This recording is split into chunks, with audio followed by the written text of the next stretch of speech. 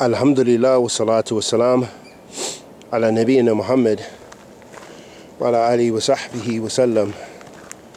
Amma ba'd. In the second hadith narrated Abu Sa'id al-Khudri radiyallahu ta'ala anhu, Allah's Messenger sallallahu alayhi wa sallam said, water is pure and nothing can make it impure. Rawahu Ahmed, who graded as Sahih wa ghayr. And in another hadith narrated Abu Usama al-Bahali radiyallahu ta'ala anhu narrated, the Messenger of Allah sallallahu alayhi wa sallam said, water cannot be rendered impure by anything except something which changes its smell, taste and color. Ibn Hajar or Ibn Mahjah reported it, and Abu Hatim described it as da'if.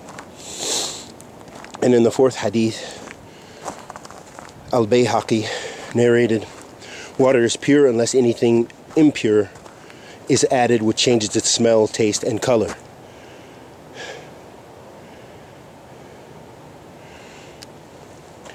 And in a Sahih hadith narrated Abdullah bin Umar radiyallahu ta'ala anhu, Allah's Messenger sallallahu alayhi wa sallam said, if there's enough water to fill 2 pots, qillah, it carries no impurity. Another version has, it does not become unclean. And this was collected in Ibn Khuzaymah and Ibn Hibban and Hakim graded it as Sahih. In these ahadith of the Messenger of Allah sallallahu alayhi wa sallam, in the Sahih, Allah's Messenger sallallahu alayhi wa sallam said, water is pure and nothing can make it pure, letting us know that the origin, the asl of water, is that it is tuhur. Tuhur meaning that it will purify other substances. It can be used to purify things and purify your body. And why is this something that's important for us to understand? Because if we were to use water that is pure, or that is just clean, but yet it isn't tahur, meaning it's mixed with something that could be pure. For example, if you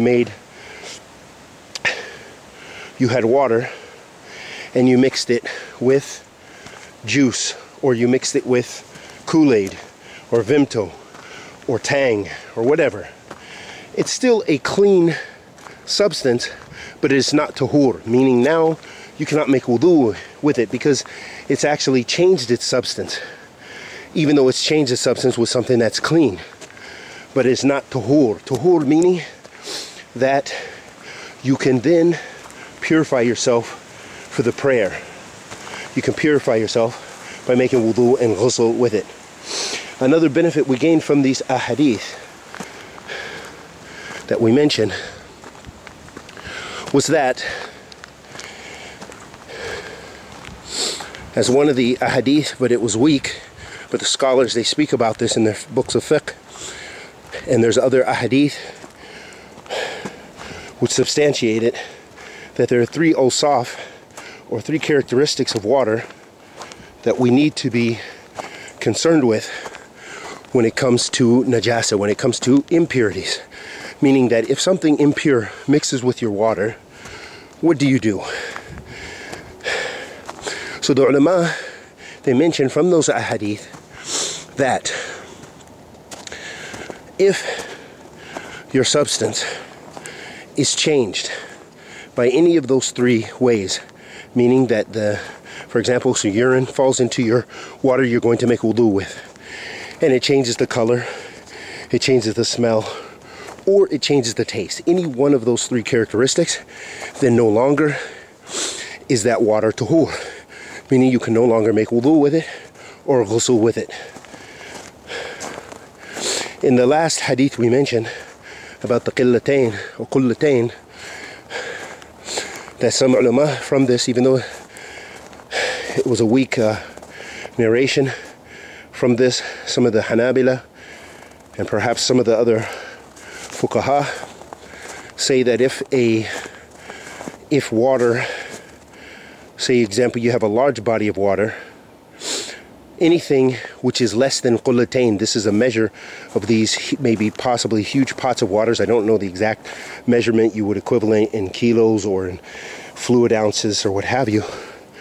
But if it is a small body of water, then according to many of the scholars, then it becomes impure if it's mixed with najasa, regardless of changing one of those characteristics, the smell, the taste, or the smell, the taste, or the color. Those are just some of the benefits with regards to those ahadith. And we ask Allah the Almighty to accept our good and forgive our evil. Wa sallallahu wa sallam ala nabiyyina Muhammad wa ala alihi wa sahbihi wa sallam.